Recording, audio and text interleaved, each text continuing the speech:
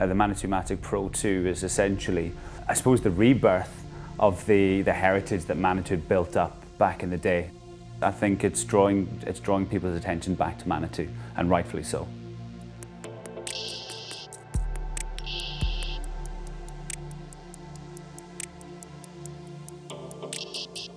Been on the scene for a few seasons now. This is the first changes that we've seen since it's come out. Two main changes. First one is visual, which is the axle. So it goes away from a quick release 15mm through to a standard tooled 50mm through axle.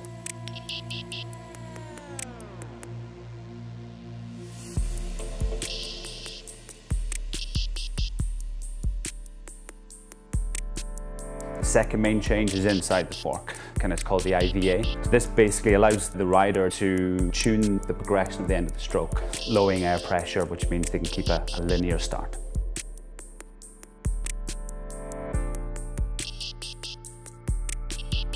A downhiller's fork, like a single crown Dorado in a sense, that feel, that support and performance.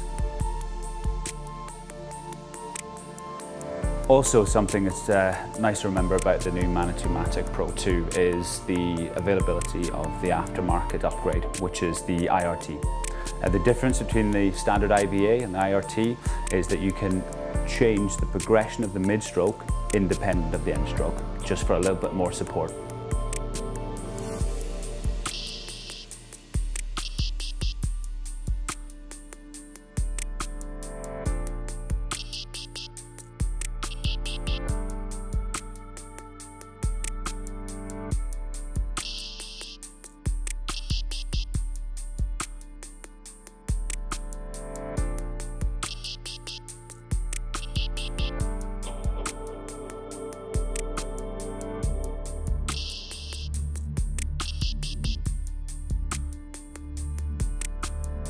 Low price point, high performance, and available in a couple of wheel sizes and different colours. Mattoc Pro 2, that's all you need.